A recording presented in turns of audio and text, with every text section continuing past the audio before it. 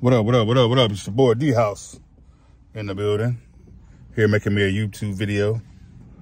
Today I'm going to be talking about, I don't know if y'all saw the football game last night between the Buffalo Bills and the Cincinnati Bengals.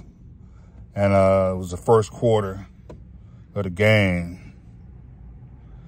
And when Damar Hamlin got hurt.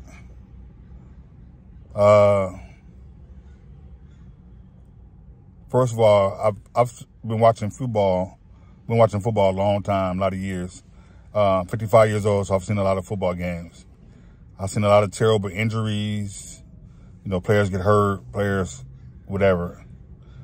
But in the time of watching football, from being high school football, Pop Warner football, high school football, college football, the NFL, Canadian football, arena football, whatever kind of football it is to watch, I've seen it.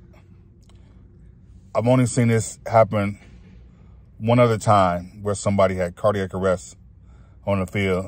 And that was at a game at a school that I went to. I went to Dorsey High School here in Los Angeles.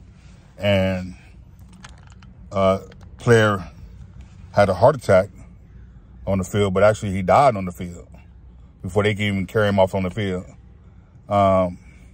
Unfortunately, I'm not going to say his name because I don't want to, you know, get in trouble for using his name without permission.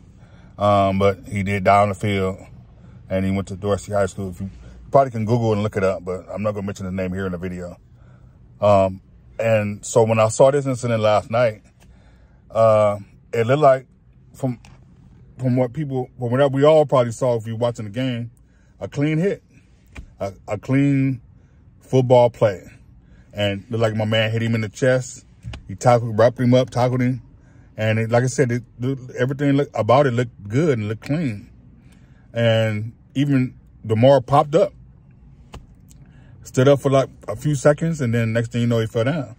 So in my mind, and probably like a lot of people's mind, he probably got the wind knocked out of him. That was the first thought came to my mind.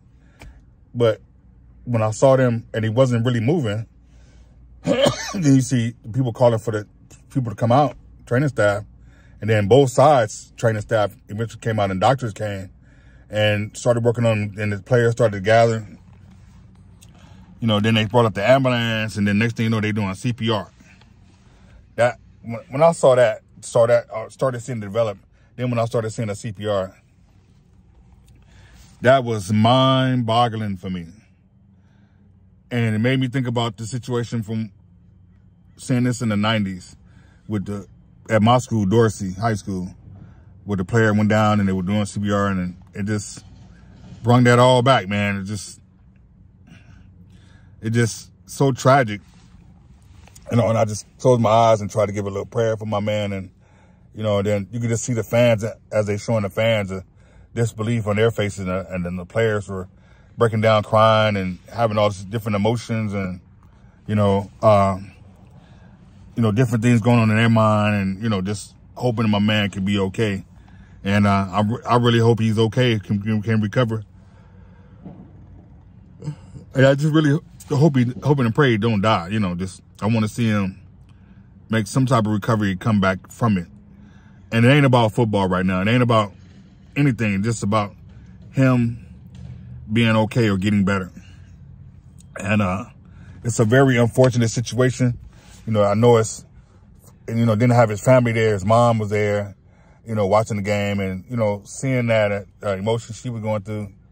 And then the player he tackled, I know for him, that's got to be a weight that's, the hardest thing to deal with. Because you never want to go through that. You never want to wish anything bad on anybody.